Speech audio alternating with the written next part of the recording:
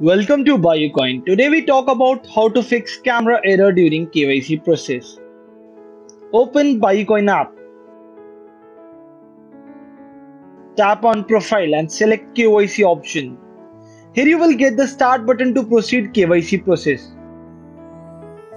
Now wait for a few seconds. Now tap on start your KYC and capture your PAN card. Tap on capture ID.